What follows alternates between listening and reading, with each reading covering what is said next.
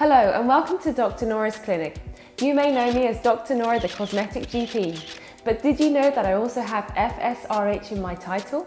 Well, what does that mean? It means that I have a diploma from the Faculty of Sexual and Reproductive Health, and that means that I specialise in sexual health and family planning.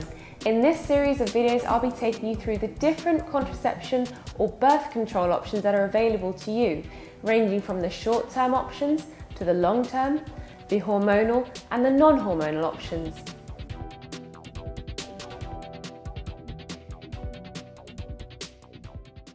Today we'll be talking about two long-term acting contraceptions, the first of which is the intrauterine system, or the IUS, which in Australia is licensed as the Mirena.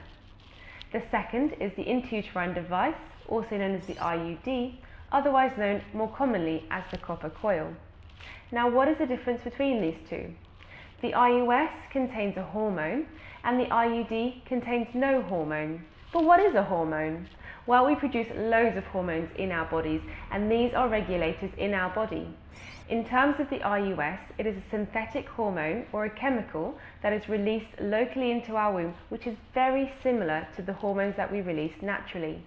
And this chemical helps to prevent pregnancies. So let's talk in a bit more detail about the IUS. Well, over here you can see an actual size of an intrauterine system. It is a small, flexible, plastic T-shaped device that fits inside of the womb of a lady. It has a cylinder at the bottom here that you can see, which releases a small and steady amount of hormone every day over a period of up to 5 years. In Australia, this is licensed as the Mirena. However, in other countries, there are other brands such as Skylar, Jadis, Lolita and Kaylina, as well as the Mirena. Now, how does it work? Well, if we take this model as the cross-sectional diagram of a lady's womb, we can see that the intrauterine system fits nicely inside of the womb, and it works on three main ways. The first of which is that it changes the mucus inside the opening of the womb, otherwise known as the cervix, and by that way it means that the sperm can't get into the womb and therefore cause fertilization. The second way it works is that it thins the lining of the womb, and that means that periods are actually a lot lighter and less heavier. And as a byproduct of that, it will also mean that the sperm, if it fertilizes an egg, can't latch onto the womb lining, therefore creating a pregnancy. And the third way that it works is that it works inside of the womb to create a hostile environment for the sperm itself, which makes it interfere with its movement so it can't move around in the womb. The intrauterine system is over 99% effective, which is a fantastic efficacy for any birth control method. But how is it inserted? The intrauterine system must be inserted by a qualified practitioner. Now that can range from a gynecologist to a specialist GP to some specialist nurses also. The way that it is inserted is similar to having a cycle smear, whereby the speculum is inserted into the vagina, opening up the vaginal walls, and the intrauterine system is measured along the womb, and it is inserted and it sits at the top of the womb like so. The whole procedure itself can take up to 10 to 15 minutes depending on each case. It can be quite uncomfortable, so it's really important to take some painkillers beforehand, and that usually means taking some ibuprofen or some paracetamol. What are the advantages of having an intrauterine system? Well, there are loads of advantages, the first of which being that it's over 99% effective as a contraceptive choice. The second of which is that in a lot of women it will make the bleeding or their periods a lot lighter and less painful, and this is really helpful in patients who have got heavy period flow which is not due to any abnormality inside of their womb.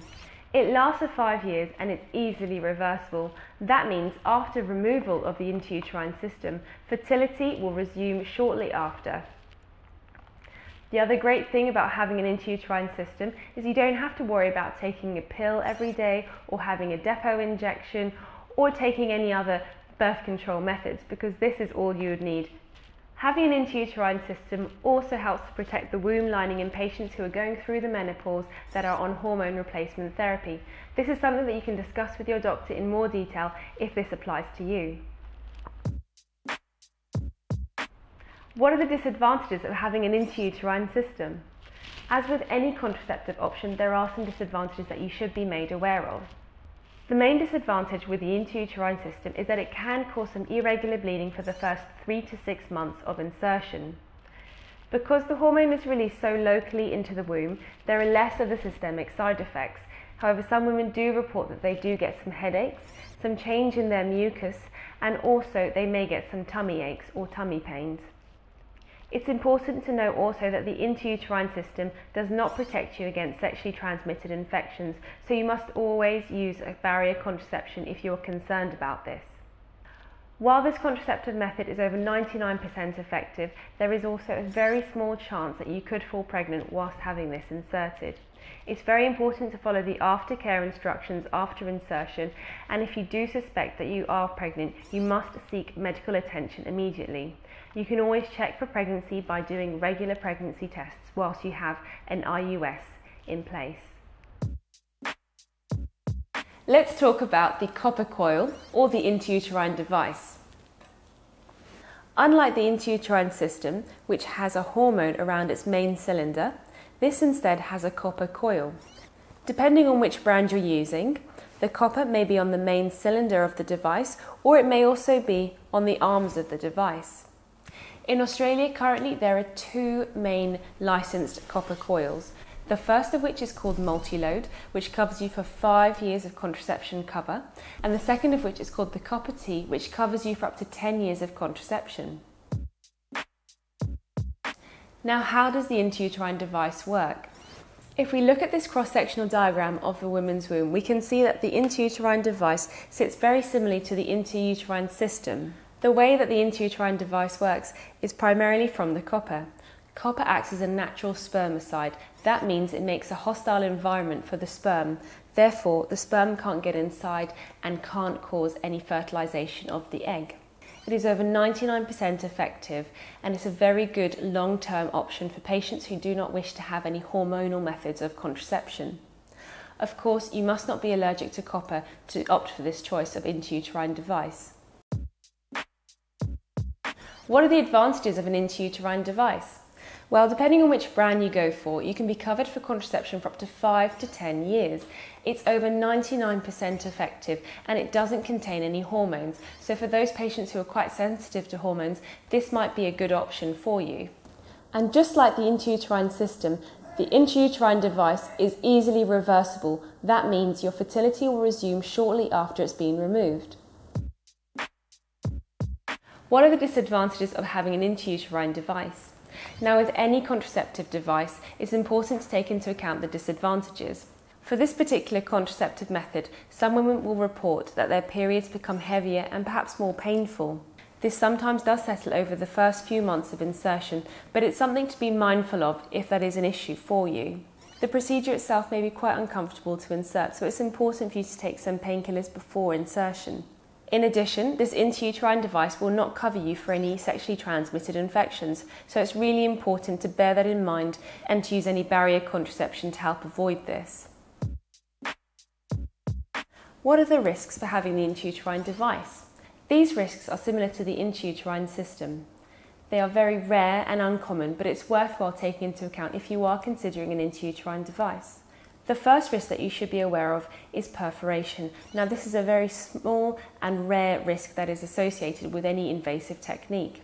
There is a small 1 in 1,000 chance that during insertion of the intrauterine device, the womb may be perforated. That means to have a hole in it.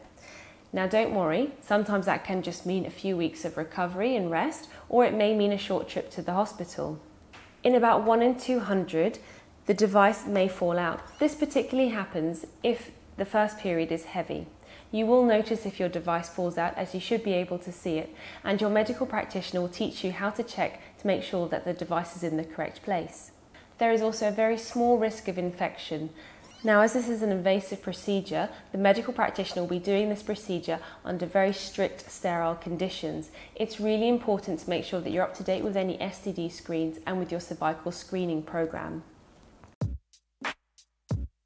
So in summary, today we've discussed 2 long-term acting contraception options, the first of which is an intrauterine system, which releases a small amount of a hormone locally into your womb that prevents pregnancy, and this is over 99% effective. The second of which we've discussed today is the intrauterine device, which is a non-hormonal method. Now this works by having copper around its main cylinder, which acts as a spermicide, therefore preventing pregnancy. They both have their advantages and disadvantages. The intrauterine system helps to reduce the period flow and the period pain, which can be quite desirable in a number of women. It lasts for 5 years and it's highly effective and reversible. The intrauterine device is also extremely effective. It's over 99% effective and can last for up to 5 to 10 years depending on which brand you go for. With each of these devices, you'll be left with a 2 to 3 centimetre thread that'll come out from the opening of your womb, otherwise known as your cervix. You should be able to feel for these as your doctor will teach you how to do so.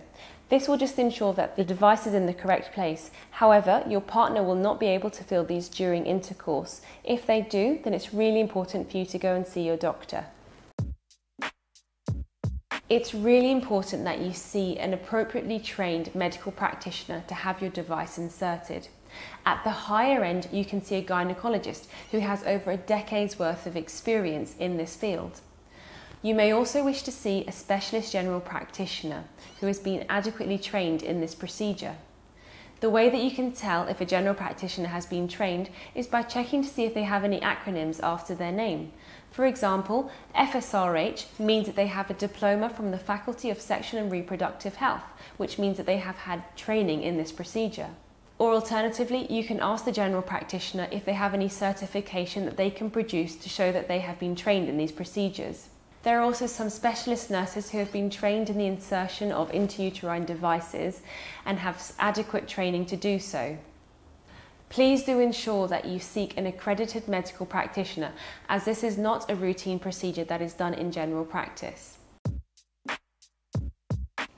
Thank you for watching today, and I hope that you have found this video useful. If you have any questions or comments, please don't hesitate to write me a comment in the boxes below, and don't forget to like, subscribe and share.